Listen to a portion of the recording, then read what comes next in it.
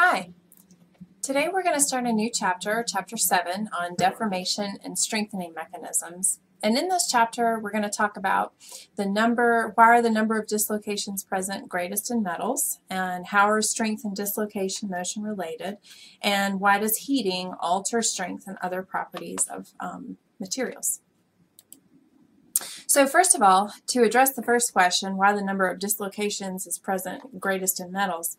In metals, the motion of the dislocations is easier because it has that non-directional bonding, the metallic type bonding, and it has these really close packed directions for the slip. So basically in a metal, you have all these ion cores and sort of this free electron sea, and since the bonding is non-directional, it really doesn't matter which direction these metals slip. Remember, what happens is basically you have atom hopping going on, and so if an atom or ion, can't hop from one position to another easily, then slip won't occur and the dislocation won't move. Now, that helps explain why it's really difficult for that to happen in ceramics, because ceramics bond by ionic bonding or covalent bonding. And remember that in covalent bonding, it's very directional. So if a carbon is bonded to an oxygen, for example, it wants to be bonded to that oxygen in that direction. And that makes it very difficult for an atom to hop from one position to another, because it would have to totally break that bond, and it just doesn't slip very easily. In an ionic ceramic, like sodium chloride or something, what would have to happen is that, for example, this positive ion would have to move over into a negative ion slot, or at least pass through it. And it really doesn't want to do that, because then it would be surrounded, its nearest neighbors, by positive charges and not negative charges, and that's not very favorable. Okay? So what happens is the dislocation motion occurs when things are plastically deformed. Plastic deformation occurs by slip when an edge dislocation, which is that extra half plane of atoms, slides over an adjacent half plane of atoms. So here you can kind of see a still frame version of that. Remember this little symbol right here, this little T, upside down T, the red thing here, is a symbol for an edge dislocation, and it just kind of moves through. I have a little movie to show you of that I'll show you real quick. So here is that dislocation moving through the material. It's just a real simple little movie, but that's kind of what you see. Okay, if the dislocations can't move, then you can't get plastic deformation, and it just doesn't occur. Also, the dislocations are going to be formed generally under stress. They're going to happen near existing dislocations or at the grain boundaries. That's where it's going to start. It's going to start at the grain boundary and move through. Okay? So the dislocation is going to move along a slip plane in a certain plane in a slip direction, okay? And the slip direction will be perpendicular to the dislocation line. And the slip direction is the same as the Burger's vector direction, okay? So basically, here's a little cartoon of that. You have your shear stress applied here, and then it causes the dislocation to move along a certain plane in a direction, okay? So there's your edge, there's your screw dislocation. So which directions are these? Well, your slip planes are going to be the planes on which the easiest slippage occurs. And those are going to be the ones with the highest planar densities and large interplanar spacings. And the slip directions, those directions of movement, are going to be the ones with the highest linear densities. And it chooses the highest density direction because, remember, you're having atoms hopping from one position to another. And the directions with the highest densities are going to be the ones where hopping from one lattice position to another isn't very far, okay? So here's a little cartoon of an FCC material, okay? And the slip plane is going to be along the 111 because that's the tightest packed. That slip plane here is shown in this sort of orange colored triangle, and then here's a 2D view of that. So you can see that's a very highly packed direction. So here's A in the upper back corner, B is along the face, and so is C, it's along the back face, and there's D, E, F, and that shows you the little cartoon. Okay, so that's the slip plane. It's a very very high density plane, and then the slip directions are going to be along any one of these directions where it just has to hop to its nearest neighbor to move across. So that'll be sort of a family of directions along AB, AC, or from D to E, okay? So there's going to be a total, there'll be multiple slip systems in any given crystal. For FCC, that's 12 slip systems. And in BCC, or a hexagonal closed pact, it'll be different directions, but it's the same concept. So an example, which of the following is the slip system for a simple cubic structure and why? Okay, so your choices are, you know, the 100 family of planes along the 110 direction, or the 110 family of planes along the 110 direction, 100 family of planes along the 010 direction, and so on and so forth. Okay, so the solution is that it's going to be this one right here, this 100 family of planes along the 010 direction. Why? Okay, well, if you remember what a simple cubic system looks like, it's just a little cube with an atom sitting at each of the corners, okay? So the tightest, highest density plane is going to be along any one of the faces of the cube. That's the highest density. So I've shown that here in a little cartoon in a 2D view. If you cut across the diagonals, for example, that's not going to be as high density because there's a larger distance in between the corners of the cube than there is along one of the faces. So here's a cartoon picture of one of the faces and sort of a multiple cube stacking. So that's the family, so it's the 100 family of planes. And then it's going to hop also nearest neighbors. It's going to hop from center to center this way. If it hops along a diagonal, that's a further distance, and so it's not as tightly packed. And so that corresponds to the 010 family of directions. Okay, it's going to hop this way, even in Z, and that'll be the direction chosen. Okay, so what happens is as you move that line of edge dislocation through, you're going to have a region of compression and a region of tension, okay? And the compression is going to be where the lattice is a little more tightly packed than it'd like to be. Then it'll feel a compression, it'll feel a strain in one direction. And the tension will be the lattice is a little further apart than it would like to be. So it's under tension there, okay? So there's a strain in the lattice around any given dislocation. Now what happens is, as these things move through the material, like strains repel one another, right? So if you've already got a compression, it doesn't want to move towards another compression because that would create even more compression and too much stress in the lattice. So what happens is you get these likes repelling. However, unlikes, if a compression sees a tension, it wants to move towards that, and that'll relieve the stress and hence lower the energy state of the system. And when that happens, they annihilate. So it's kind of a similar idea to positive and negative charges, right? When they move together, the net charge is 0. When a compression and a tension move towards one another, the strain goes away. And so that's what happens when you get a perfect crystal there. This was actually captured in a little TEM movie, and here I show you some still frames from the movie from an applied physics letters paper in 2011. Remember, TEM is transmission electron microscopy. And so if you stare real hard at this for a little while, you can see two edge dislocations. And they've labeled them here for the ease of the eye for 1 and 2. And they initially started out about 2.3 nanometers apart. But over time, as they took the movie, these dislocations got closer and closer together until they annihilated and became a perfect crystal. So we're able to, these days, not just talk about this in a theoretical way, but actually image it and see it happening, which is pretty exciting. Okay, another important concept to understand is the idea of a resolved shear stress and how that affects the dislocation motion. So let's say that you've put your bar or whatever in one of those tensile testing machines and you're giving it a pull, okay? Now, the thing is, your slip direction is going to occur along a direction that might not necessarily be aligned with the direction of the force that you're applying to the material, okay? And so what'll happen is you'll have a force, but then that will not be aligned with the shear force, the shear direction for the plane, okay?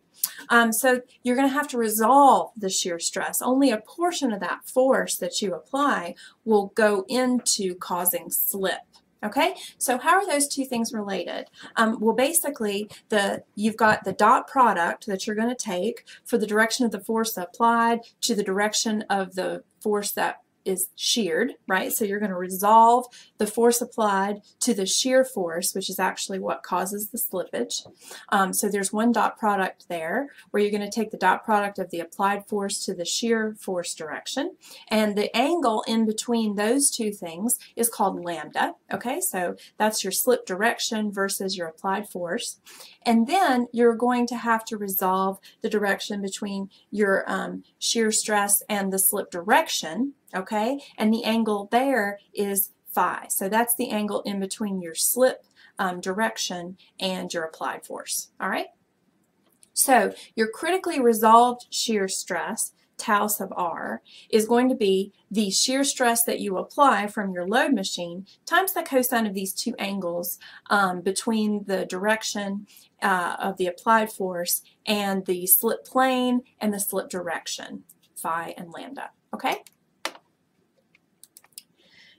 So the condition for a dislocation to move is that your resolved shear stress has to be greater than what's called the critically resolved shear stress. Okay, now the critically resolved shear stress is typically around 10 to the minus 4 gigapascals to 10 to the minus 2 gigapascals, okay? So here's an example of a very beautiful example of this. Someone grew a single crystal zinc rod. Okay, so it's a perfect crystal, and then they applied a tensile stress to the material, but the slip direction slip planes were not aligned, of course, with the direction of the tensile stress, and so you see these little directions of the slippage, and because it is a beautiful single crystal, then that turned into this kind of gorgeous looking little slip plane stair step thing where it's slipping right along the direction of the shear stress. So that's fun. Okay, let me do a couple example problems here. Sometimes they call the cosines of those two angles, phi and lambda, cosine phi times cosine lambda, they call it the Schmid factor. And so what they're asking you to do here is to determine the magnitude of the Schmid factor for an FCC single crystal that's oriented with its 100 direction parallel to the loading axis. So that's the direction that it wants to slip in. Now remember, we already talked about the FCC family of slip planes and slip directions. So for FCC, the slip plane is in the 111. It's the 111 direction. That's the most densely packed plane. And the slip direction is going to be the 1 bar O direction. Okay, so that's the direction it's going to want to move between the most tightly packed direction. Remember, for that, you've got your atom here at the corner, your atom here at the center, and your atom here at the bottom. So that's the most tightly packed direction. It's going to want to slip along that direction. So it's going to slip along this plane and kind of that way, pointing in the direction of lambda. So we need to resolve this, okay, for our slip plane, slip directions, and the direction of our load that's being applied. So let's take some dot products, okay? The force applied to the shear force will be the dot product of the 100 direction that the force is applied in with the slip direction 1 bar O. Okay, now when you take that dot product, you get 1 times 1 plus 0 times minus 1 plus 0 times 0, and that gives you 1. So that's your dot product. And now that dot product, if you set the magnitude of the dot product, it would be equal to the magnitude of the force times the magnitude of the shear force times the magnitude of cosine lambda. Okay, so the magnitude of this 100 vector is the square root of 1 squared plus 0 squared plus 0 squared. Of course, that's 1. It's a unit vector. And then the next is the magnitude of this vector, the 1 bar O, and that's the square root of 1 squared plus minus 1 squared plus 0. So that gives you the square root of 2, and then times cosine lambda. And cosine lambda is what we're trying to solve for. So cosine lambda, if you set this dot product equal to the magnitude of the dot product and solve for lambda, cosine lambda, you would get cosine lambda is equal to 1 over the square root of 2. So that's part of it. Now the other is the dot product of the family of plane with the applied force. So there you're doing the dot product of the 1, 0, 0 direction for the loading with the 1, 1, 1 family of plane. And so when you do that, you've got 1 times 1 plus 0 times 1 plus 0 times 1 again, and you get 1. So that's the total dot product. The magnitude of that dot product would be the magnitude of the force vector times the magnitude of that area vector times the cosine of phi, which is the angle there. So yet again, the magnitude of the force is 1 because it's a unit vector. And for the 1, 1, 1, it's the square root of 1 squared plus 1 squared plus 1 squared. So that gives you the square root of 3. And then times cosine of phi. Okay? And then solving for cosine of phi, you get cosine of phi is equal to 1 over the square root of 3. So your Schmidt factor is cosine lambda times cosine phi, which is 1 over root 3 times 1 over root 2. And if you plug that into your calculator, you get 0.408. So that's your Schmidt factor. Now I want to point out that your direction for your value for your slip plane and your slip direction, they don't have to be perpendicular to one another, because that's something that a lot of people do kind of think is true, but they don't have to sum to 90 degrees, those two angles. If you solve using inverse cosine of lambda is equal to inverse cosine of 1 over root 2, then you get lambda is equal to 45 degrees, but solving for phi, you get 54.7 degrees. So those two don't sum to 90 degrees, and so you don't have to have your slip plane perpendicular to your slip direction. Okay, that's not always true, even though it is true, for example, for that simple cubic example that we did a little bit ago, the 100 family of planes and the 010 slip direction, those are perpendicular to one another. So it can happen, but it doesn't have to happen, if that makes sense. Okay, next example, because I think all this is worth repeating. Consider a single crystal of silver oriented such that a tensile stress is applied along the 001 direction. Now, if slip occurs in a 111 plane and in a 1 bar 01 direction and is initiated at an applied tensile stress of 1.1 megapascals, compute the critically resolved shear stress. Okay? So, here we're going to solve for our cosine lambda and cosine phi again in a very similar way to the way that we did it before. So we're going to do the dot product of the 001 direction with the 111 plane, and then divide that by the magnitudes of those two vectors to get our cosine lambda, and that gives us 1 over root 3. And then for phi, we're going to do the dot product of our 001 direction with the 1 bar 01 slip direction, and that gives us 1 over square root of 2. So our Schmidt factor is yet again 1 over root 3 times 1 over root 2. Now to compute the critically resolved shear stress, you're going to multiply your stress at which slip is initiated, which was given to you in the problem as 1.1 megapascals, and then you're going to multiply that times your Schmidt factor, which is 0.408, just like it was before. And when you do that, you get a critically resolved shear stress of 0.45 megapascals. Okay? Now, single crystals are rare. It's actually quite difficult to get a single crystal of material. It takes a long time. It takes a lot of effort. What's more common is, of course, a polycrystalline material. Okay? Now, in a polycrystalline material, they have a tendency to be stronger than single crystals. And the reason is that the crystals, the domains, are oriented in all kinds of crazy ways, right? So they don't necessarily line up. So those grain boundaries become barriers to the motion of the dislocation. Like, let's say that you have one and the slip direction is this way and it's going this way, but in this one, it's kind of that way, okay? Well, those aren't in the same direction. So it's slipping this way and it comes to the edge, and it's trying to make it slip this way, and then it just stops, okay? So a polycrystalline material is stronger and tougher than a single crystal material because those slip planes and directions change as you go from one grain to the other, So that means that your resolved shear stress is going to vary from one grain to another.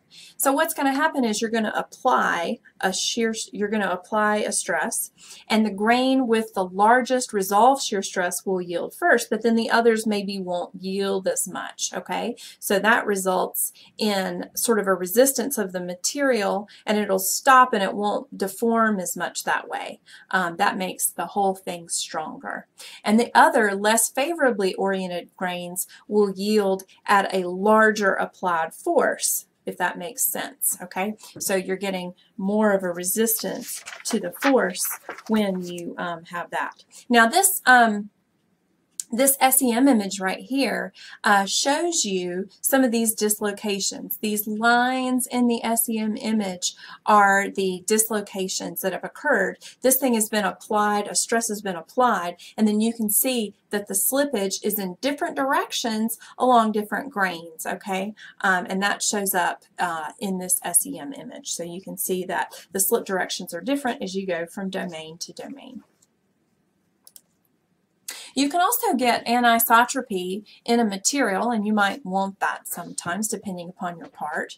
If you roll out your metal in a certain direction, that'll stretch it out in a certain direction, and that'll make your grains not symmetric, okay? So this is an image of some isotropic grains in a material before it was rolled out, and then after you roll it out, that causes the grains to be elongated in the direction of rolling, and it's an anisotropic material then. So what means is that under stress, the boundaries are maintained, but the whole grain is going to elongate in the direction of the applied force. And that can cause some anisotropy in the deformation. So here, they took a material that had been rolled out in a certain direction, they made a cylinder out of it, and then they fired it like a little bullet at a target. And here you see the deformed cylinder after it's over. It kind of splatted out like that. And if you look at the end view, you can see this isn't a circular cross section, okay? It's kind of squished out, and it moved and elongated and deformed in a particular direction, and that corresponds to the rolling direction of the material, and the grains are stretched out in that way, okay? All right, I hope that's clear, but if it's not, of course, you can always contact me and come see me, and I look forward to seeing you in class.